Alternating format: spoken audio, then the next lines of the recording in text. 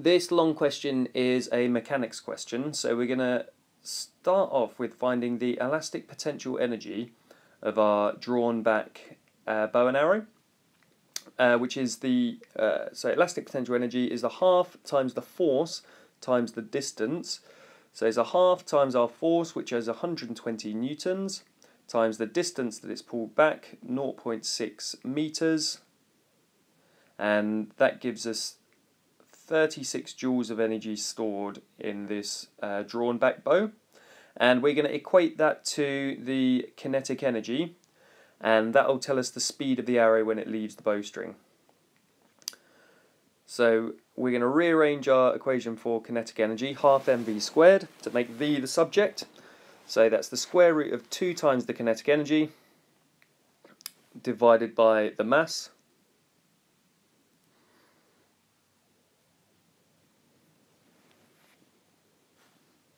So we've got 2 times 36 was our energy stored in the bow there, and mass of the arrow 20 grams, 0.02 kilograms, and number crunching that gives us 36,000, sorry, my bad, 3,600, and we need to find the square root of that, which is of course 60 meters per second. Now we're told in this question that some of the stored energy doesn't go into accelerating the arrow, but it accelerates the arms of the bow instead. So it's very tempting to just take this fraction that they've got here and just multiply that by the velocity, but we've got to make sure that it's not the velocity that's reduced by this, it's the energy that's reduced by this.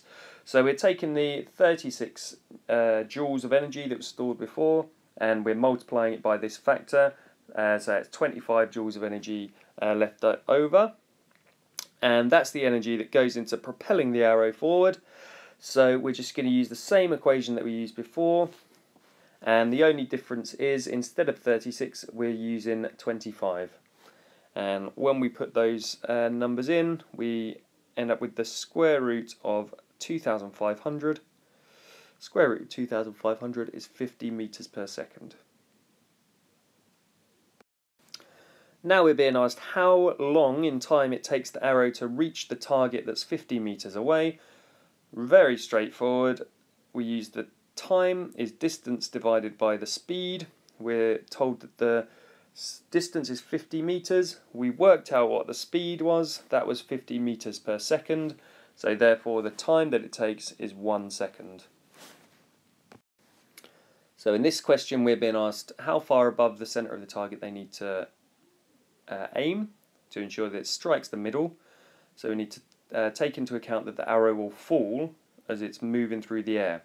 Now this is a Suvat equation, so we're going to need to use the equations for constant acceleration. So easiest way to start that, SUVAT, we know that the time is 1 second, and we know acceleration due to gravity is 10 meters per second squared. Originally, so it's when it starts falling, it falls at, it's got a velocity of 0, so we can use S equals ut plus half at squared. Ut cancels out because u is 0, so half at squared. So we've got a half times the acceleration due to gravity, which is 10, times our time, which is 1 squared. So that means we have to aim 5 meters above the target. In this question we need to use the idea that the work done to slow the arrow down needs to be the same amount of work as the kinetic energy, so we're going to make the kinetic energy equal to the work done to slow it down. And kinetic energy is a half mv squared, and the work done is the force times the distance. But this is slightly more complicated than it looks because there's 2 components of the velocity, because it's making a curved path like that. So there's going to be a horizontal and a vertical component. So there's your vertical component, which I'm going to call Vy, and there's a horizontal component as well, which I'm going to call Vx. And we need to find a resultant, which is that diagonal arrow that I've just drawn there. So to find Vy, so we're going to find Vy first. We're going to just use the fact that the arrow is going to be falling. So we're going to be using U plus AT. So U is U is 0, and we're going to plus AT, so acceleration due to gravity times the time that it's falling for, which is 1 second. So our vertical component is 10 meters per second. We worked out our horizontal component earlier on, which was 50 meters per second. Now we need to find the component of those two. So we need to use Pythagoras theorem.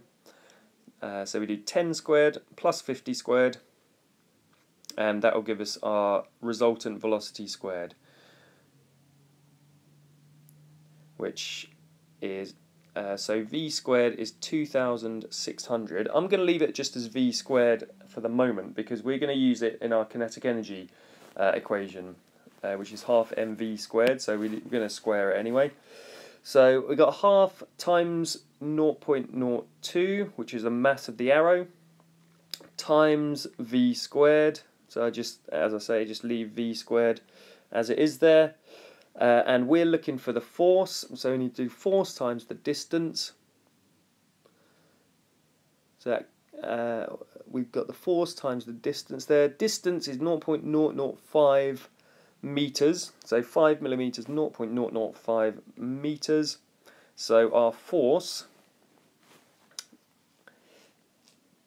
once we've done all that number crunching, is 5,200 newtons. In this question we need to find the velocity that the target moves backwards, and this is a conservation of momentum question. So m1 is the mass before, v1 is the velocity before, m2 is the mass after, and v2 is the velocity after.